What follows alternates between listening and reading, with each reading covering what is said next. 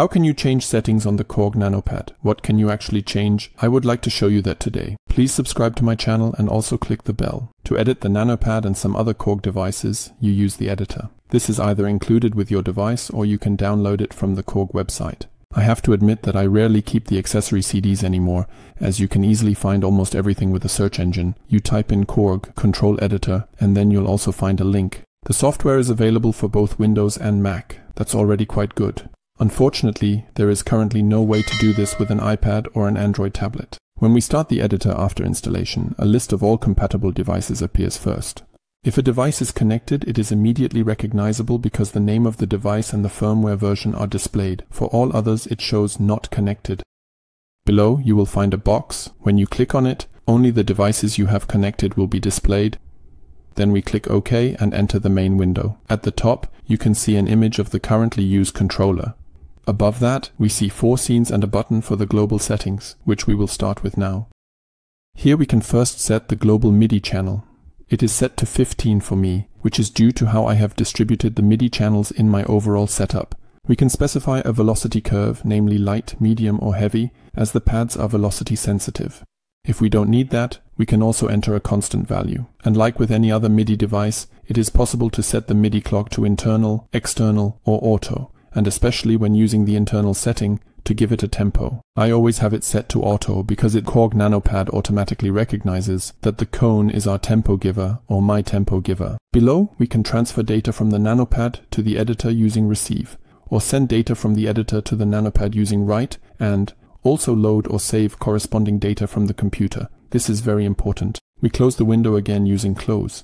However, we now move from the common area to the area of the XY pad. This is the large area that you see next to the pad. It is gray on the Nanopad too. Unlike the global setting, we can assign a separate MIDI channel to the controller or leave it on global. We can assign both the X and Y directions separately using a CC or a pitch. Then enter the CC number that we want to send appropriately.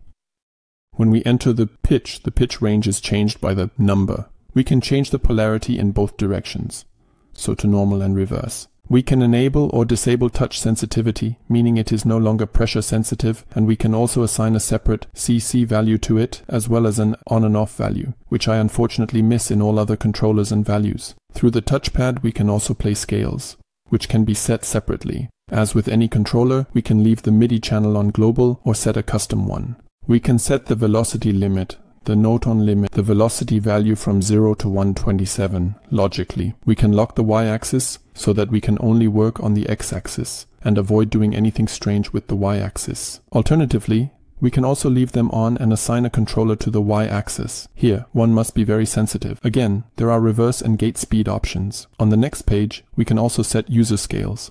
Up here, there are the 4 scenes mentioned earlier, and for each scene, I can independently assign a complete set of controllers. The first 8 in the top row are the internal pads of a Korg device, while the lower 8 I could assign, but I usually don't use them with the Nanopad, because I can't set them up properly. Then we have the individual pads, which I can either select from the browser at the bottom left, or click directly on the pads. For each pad, I can choose a separate channel, which is actually very useful for sending a control change or program change, respectively for each pad. I can set whether it should be momentary or toggle. Momentary means it only responds when I press it. Toggle means I press it, it is activated. I press it again, it is turned off. Then I can assign 4 notes underneath. The Kronos itself can of course handle more, but the pad itself can only take 4 notes internally. When I set it to CC, I can enter my controller numbers. There. Here now 37. How meaningful that is, I don't really know. I don't know the number. Then I can enter program change numbers here if I want to. And I have it. Then I can set whether I want to enable the up and whether which allows for the touch scale. However, I don't use that at all. I would go into it in more detail another time if I need it. In the bottom left of the browser, I also have the option to access the computer and retrieve saved data. Then, in the image of the Nanopad above, we also see the 6 buttons that are also on the Nanopad.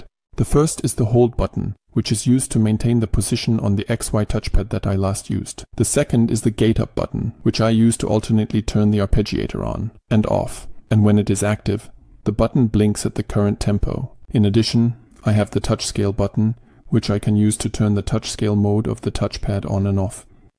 In addition, I have the key range button, which allows me to set the key and note range together with a pad in touch scale mode. Then I have the Scale Tab button, where I can also select a scale with the help of the pad. And to set the gate or projector, right next to it, I have the 10 button, with the 4 LEDs, where I can see which scene I am in. I can only operate this directly on the device and cannot assign it elsewhere. That's basically it. My conclusion is that it bothers me a bit that I can't choose a minimum and maximum value for all the control settings here. I simply miss that. These are the control options that I personally would like to have. That's why I also bought the Behringer X Touch Mini. If you enjoyed the video, please give me a like.